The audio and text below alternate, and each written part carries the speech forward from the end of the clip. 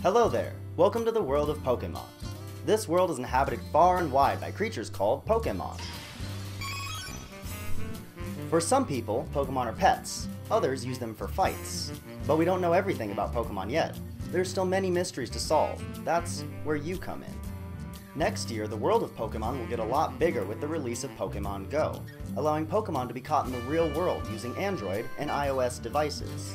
Now, for the first time, you can explore your own city, or anywhere else in the world, to catch, collect, trade, and battle hundreds of different kinds of Pokémon. Your very own Pokémon legend is about to unfold. A world of dreams and adventures with Pokémon awaits. Let's go!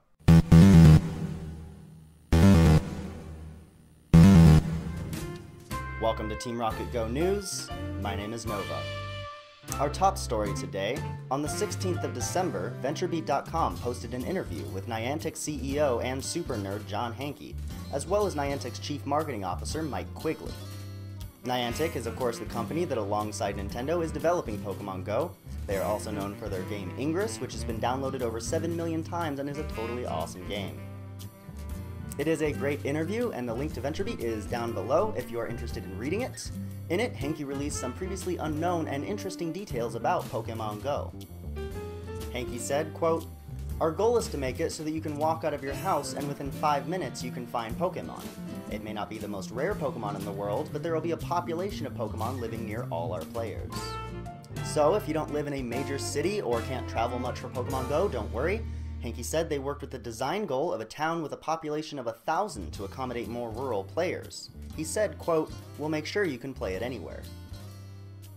Hanke also said, quote, "Pokemon will live in different parts of the world depending on what type of Pokemon they are. Water Pokemon will live near the water. It may be that certain Pokemon will only exist in certain parts of the world. Very rare Pokemon may exist in very few places." Trainers who played the Fire Red and Leaf Green versions of Pokemon, some of my favorites, may remember that the Pokédex had Pokemon listed by their habitats. These are as follows: Grassland, Forest, Water's Edge, Sea, Cave, Mountain, Rough Terrain, Urban, and Rare.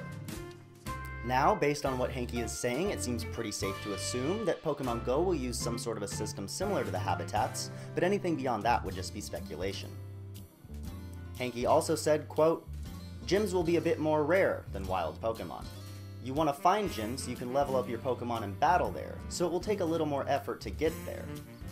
In the Pokémon Go trailer, we see locations labeled Fort in both the city and highland areas. It's possible that these correspond to gyms within the urban and mountain habitats. Hanke also stressed the importance of trading in Pokémon Go, which has of course been a staple of the series since its beginning.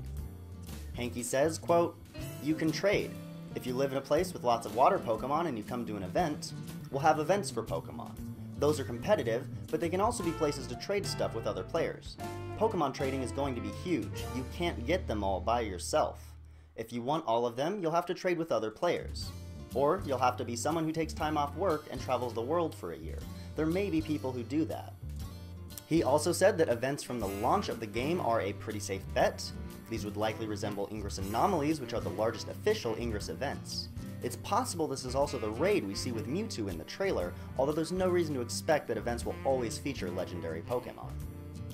Hanke also spoke on the subject of teams, saying, quote, "There will be teams to join in Pokémon. More than 2.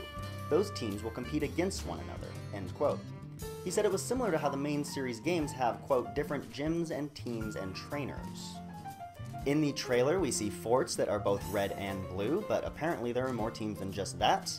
It appears that teams are able to capture locations similar to as in Ingress, but how the territory control mechanic will affect the rest of the game remains to be seen. At one point, he said there would be a narrative in Pokémon Go, but didn't give any more information than that. However, he did mention the way Ingress handles their storytelling, how there is an official story, but the players shape the course of that story through the events. It seems probable that Pokémon Go will function similarly. On the subject of augmented reality technologies like Microsoft HoloLens and Magic Leap, he said, quote, "We don't need AR devices for our game, but they would make our style of game even more exciting." Hanke said that Game Freak's Junichi Masuda, quote, "advises us on game design for Pokemon and helps make sure that we keep true to the franchise, the history of all the handheld games they've done. They're so excited about this as a new version of the game that's never been done before. This is a Pokemon experience that's brand new, and yet it goes back to the very origin of the franchise. It's about a kid who goes out into the world and finds Pokemon. It's the most basic expression of that concept. Finally, in regards to the exploration aspect, he says, quote, "The places that you'll interact with in the real world, historical sites, artwork, prominent or special local businesses, those will play a role in Pokemon Go.